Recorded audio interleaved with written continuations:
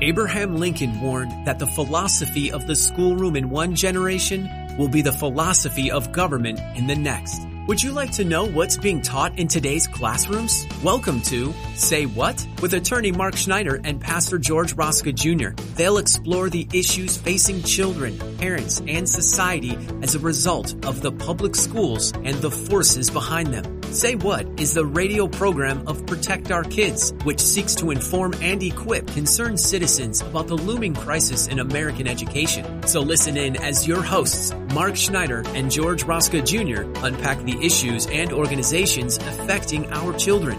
And now here's your hosts, Mark Schneider and George Rosca Jr. Hello everyone, I'm George Rosca. And I'm Mark Schneider. And we want to welcome you to episode 124 of Say What, where we talk about the threats to our children in the public school system, including the determination of the school system working in conjunction with state governments and medical providers to enable the sterilization and mutilation of our nation's school children. And really what we're going to do today is we're going to be continuing from episode 123 of what we started, which were some very powerful testimonies, and we had to cut so much out. And as Mark and I were talking, after we did our recording on episode 123, there was just too much good content that we just really needed to share this with parents. So Mark, give us a summary of what did we talk about in episode 123 and what do we want to bring forward here? Yeah, so this content comes out of the House Judiciary Subcommittee on the Constitution and Limited Government. They held hearings on a subject entitled The Dangers and Due Process Violations of Gender Affirming Care for Children. So we showed a number of testimony clips from that hearing. We didn't have time to get through them all. The first one that we showed was from a doctor who calls himself the genderqueer surgeon, and he gave some chilling testimony about what he actually does in the surgical room to mutilate children in an attempt to transform their anatomy, which is not possible. And the fact that they have no clue what they're doing, they're learning. And he said, in 5 to 10 years, we'll see what's happening with these kids. He did, yeah. By the way, George, these are all experimental procedures, even though they're happening across the country. None of these have been approved. These are completely experiments on kids. And yet they're being proffered as something, this is safe for your child. This is what they need to prevent further mental health decline issues. Well, the next witness that we heard from was Paula Scanlon, who is a former University of Pennsylvania swimmer. And she gave, I thought, riveting testimony talking about, as a competitor in women's sports, competing against males, mainly Leah Thomas, who his former name is Will Thompson. And this is a over 6 foot for a person who just dominated women's sports and was not a particularly competitive competitor as a male. But, of course, as soon as he started competing in women's sports, he dominated everything. And then finally, the last clip that we heard on last week's episode was from Chloe Cole. Of course, Chloe has made something of a name for herself, unfortunately, as a detransitioner who has become an advocate, trying to tell people, don't go where I went. I mean, her testimony is quite chilling and riveting. So, George, we should probably say all of this sort of revolves around this topic of gender affirming care, which once again, it happens in stages. And it usually occurs when a child is starting prepubescence, so 11, 12 years old, around there. And as we've talked about many times on this program, the public schools are working part and parcel to encourage kids to hide their gender transitioning from their own parents and work with third-party medical providers to start this process. And it usually begins with a puberty blocker known as Lupron, which has terrible effects on the body. This is an off-label use of this drug. It's a man-made drug that will lead to cross-sex hormones for young women who are transitioning to a boy. They take testosterone for young boys that want to transition to a girl. They take estrogen, extremely powerful drugs. And of course, this leads to body mutilation surgery, which starts with top surgery, removing the breasts of a girl. And then it goes on to, we can't even describe it here. It's so terrible. Sickening. It really is. So today we're going to hear from a couple of more witnesses who testified during this hearing. The first one being Jennifer Bowens. Now, Jennifer is a PhD, and she also is the director for the Center of Family Studies on behalf of Family Research Council. And I think rather than us talk about what she's going to say, it's probably best to hear from her directly. So why don't we go ahead and play the video of this testimony? Based on over 25 years of experience as a clinician providing trauma therapy to children and as a researcher investigating the psychological effects of traumatic stress, I'm here to express my concern about what has been termed gender affirming care. I've considered it a privilege to practice, research, and train future clinicians and be a part of a discipline aimed at protecting and bringing healing to the most vulnerable in our society, which are children. But when it comes to gender transition procedures, my field is not operating as a helping profession. Instead, it is actively causing harm. Historically, children have been treated as a special and vulnerable class in the psychological and research fields. Caution has been applied to children in light of the fact that they do not have the neurological capacity to understand lifelong decisions. Professional and research ethics tell us that we should proceed very cautiously with regard to interventions for children when empirical evidence is weak or the research methods are in the early phase, as with this case. We should avoid interventions that pose unnecessary risks, particularly when the symptoms are known to change with maturation. But risk avoidance is not what's happening with gender transition procedures. Instead, we have too many cases like Mike. Mike was 9 years old when he first saw a gender therapist. I was deeply saddened when I read his gender therapist case notes, where it was reported that Mike couldn't distinguish between fantasy and reality. Instead of investigating these symptoms, the therapist wrote in the treatment plan, which included puberty blockers, guidance on social transition, and education for future hormonal and surgical procedures. This treatment plan was enacted without regard for this child's known diagnoses of autism, possible OCD, and possible parental diagnoses, which were reported in the case notes. Mike is just one example of how so-called gender-affirming care is in direct opposition of our knowledge regarding development and our understanding of good research and treatment. And there are many reasons why I have concerns, but I'll just share a few with you. One, these interventions are being endorsed based on consensus, not evidence. In the case of gender-affirming care, the term evidence-based does not mean that this practice is standing on the merits of solid research findings addressing gender dysphoria. Instead, it refers to a vote by those who are ideological supporters of the practice. Compared to other psychological disorders found in the DSM-5-TR, gender dysphoria is currently being treated with the most invasive interventions connected to a psychological issue with the lowest quality of evidence to support that practice. And two, the success rates of non-intervention for gender dysphoria for children already exceed what most psychological interventions have. In most cases, 85% or more of those experiencing gender dysphoria will desist if they are left alone. This is a higher rate than most well-established and researched psychological interventions, and with success rates this high, it is actually unethical to intervene. Three, the research and practice around this issue does not properly account for competing diagnoses and variables. So in one example, a report from the UCLA Williams Institute found that 45% of transgender identifying people reported childhood sexual abuse. As a trauma clinician, I can tell you that when someone experiences sexual trauma, it is not uncommon for that person to hate parts of their body or want to get rid of those aspects of themselves that made them vulnerable to abuse. And four, it is often claimed that a failure to provide these interventions increases the risk for suicide.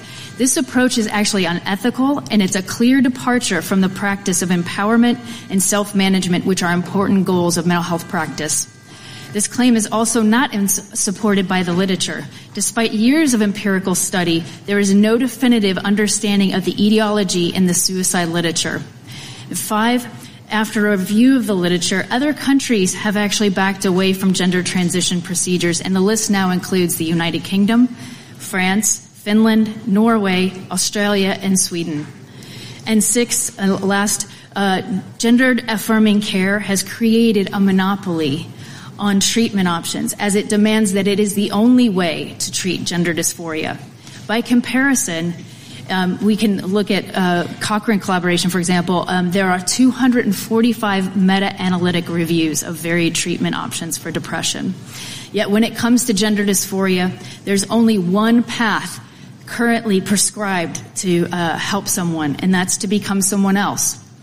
Researchers and clinicians should be innovating solutions to heal distress, not coercing kids onto a path that tells them that they need to remove or change physical parts of who they are in order to be whole. Wow. When it comes to gender affirming care, there's only one path to change into another person. That's quite a statement. And Mark, the other thing that really stood out for me is the fact that that one path is not scientific based, it's evidence based. And that is a very confusing term, because that was one of the phrases when I started reading about just everything going on in the public school system, and you read the backup from all of these doctors and medical associations, and they consistently use the phrase evidence-based solutions. They don't use the phrase scientific-based or medicine-based and I'm like, okay, evidence-based, yeah, that's great evidence. But the evidence, all the evidence that they need to draw these conclusions is the consensus of the doctors making these decisions. Exactly. They pick and choose their evidence. They pick and choose. And so it's so deceiving the way that they are really lying to the public on how they use these phrases. Yeah, once again, we are listening to testimony from the House Judiciary Subcommittee on the Constitution and Limited Government, which has recently held hearings on the dangers and due process violations of gender affirming care for children. So, George, we have another clip that we think is going to be really important to hear. And this one is from May Mailman, who is the Senior Legal Fellow for the Independent Women's Law Center. I didn't know much about this organization, but I'm coming to find out that they really do some wonderful things. So I think it's worthwhile for our listeners to follow them. This testimony goes to talking about Title IX of the Education Amendments of our civil rights laws. I think it goes back to 1972, and how they are now being weaponized to foment the whole industry around gender affirming care and deny people their real rights as it was originally articulated under Title IX for these laws. So let's hear the testimony from May Mailman.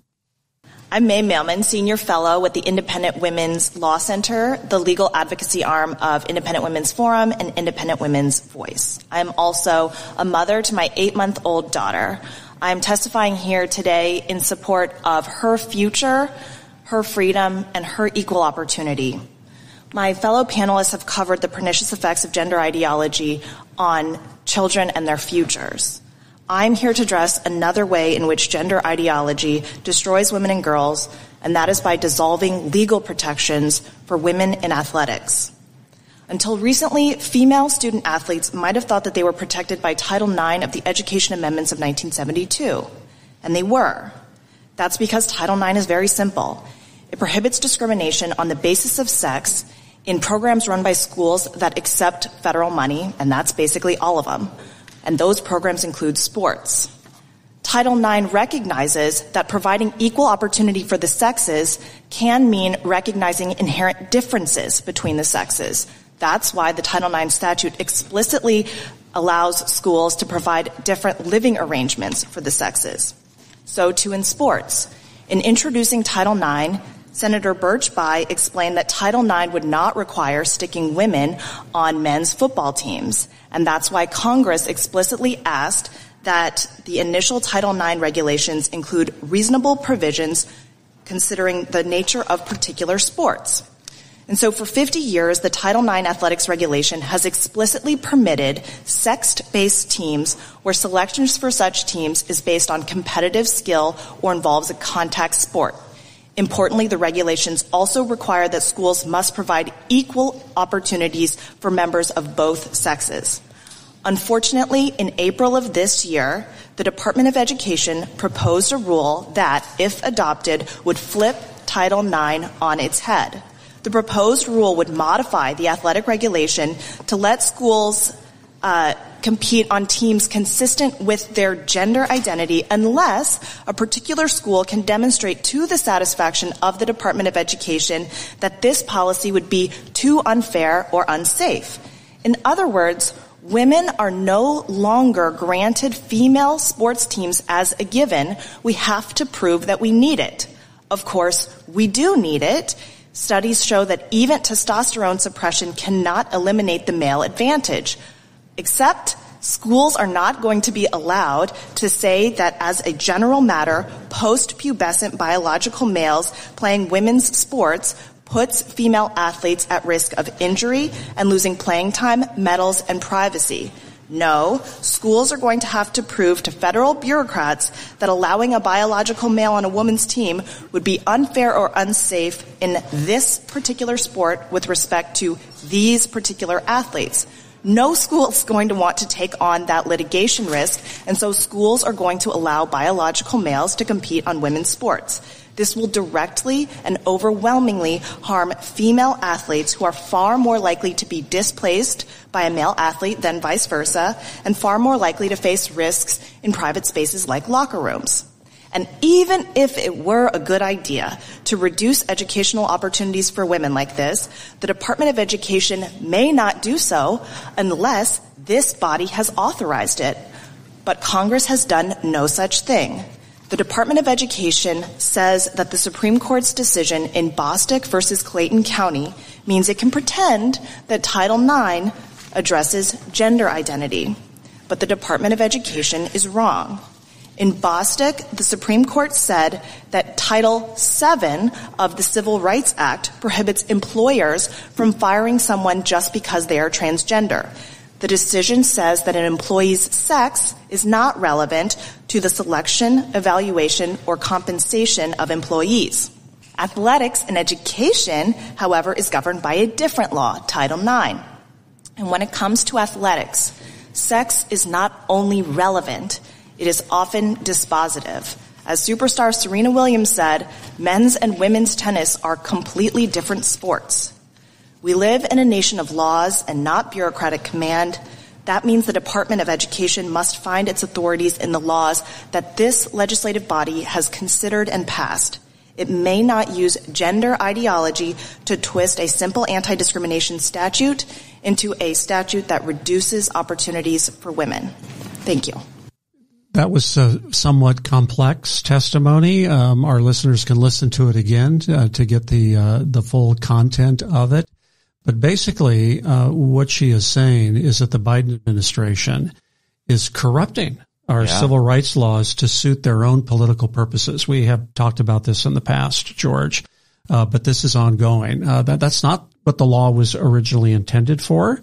To make sex in Title IX or Title VII, for that fact, mean sexual orientation or gender identity, but that is what they are trying to do. And even in the Bostock ruling, the majority, I think it was Neil Gorsuch who wrote the opinion on behalf of the majority, and he stated there very clearly that this decision is narrow and it's applicable, to the workplace. Only Title VII. Only Title VII.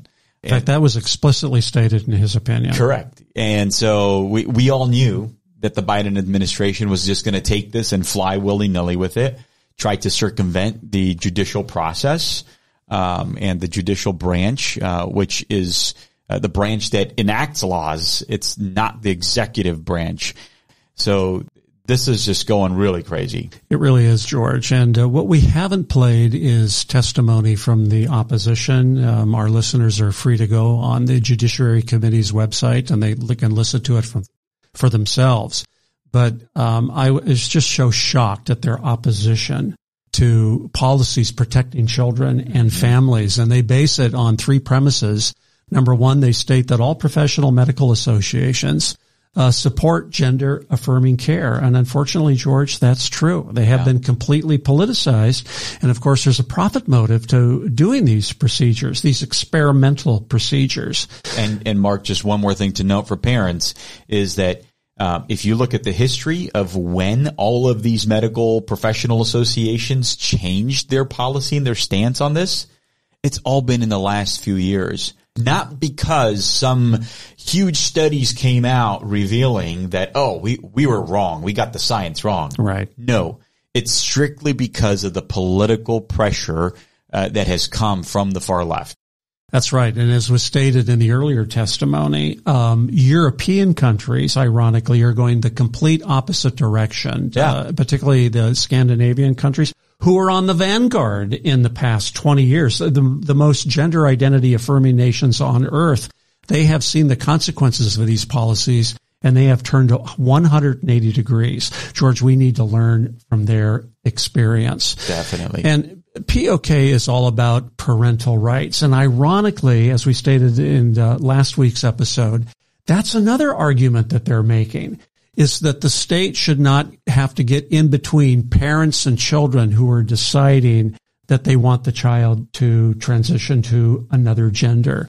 And as we stated before, no parent should be able to permanently sterilize and mutilate their children on the basis of a recent ideology which encourages the persistence of a psychological malady and rejects a child's inherent biology established at conception. Exactly. And Mark, going back to 2 episodes ago at episode 122, where we talked about the infringement on parental rights by the state of California, who is, run by far left ideologues, and they're using parental rights here to state that, no, we should let parents decide. But yet in California, they're saying, no, you don't get to choose. It's which way do you want to have it? That's right. It's a two-sided argument. And fortunately, George, there's some guarded optimism. And as you well know, in California, parents are raising up in arms to resist these policies, particularly as they're applied in the public school system. In fact, a famous thing just happened recently in the Chino Valley Unified School District, where they passed a policy saying that if a school official knows that there's a child who wants to transition or is identifying with another gender, the parents must be notified. Now, you would think that would be a common sense provision. But as you know, George, Tony Thurman, the California State Superintendent, personally showed up at this board meeting to oppose this common sense policy. Fortunately, it was passed by the school board.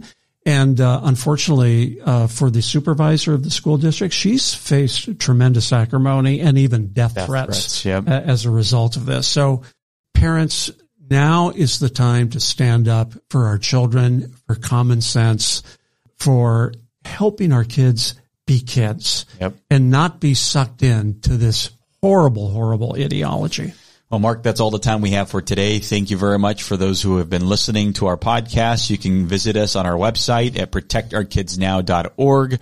We encourage you to share our videos, our podcasts, our brochures. We have a lot of great content that is easy to share. If you want Mark and I to come and speak at your local group, your church, we'd be more than happy to. Just click on the Invite a Speaker button. As well as there is a donate button if you want to continue to support our mission here to help inform and educate parents all across the country on the dangers, what we call the triple threat to children in the public school system. Thank you so much for listening and for watching, and we'll see you next time on Say What? You've been listening to Say What, the radio ministry of Protect Our Kids, where they seek to inform and equip concerned citizens about the crisis in American public education and the forces working against our children. Join us at this same time every Saturday as attorney Mark Schneider and Pastor George Rosca Jr. unpack the issues so that we can better safeguard our nation's children. And join Mark and George right here next week at this same time for another episode of Say What.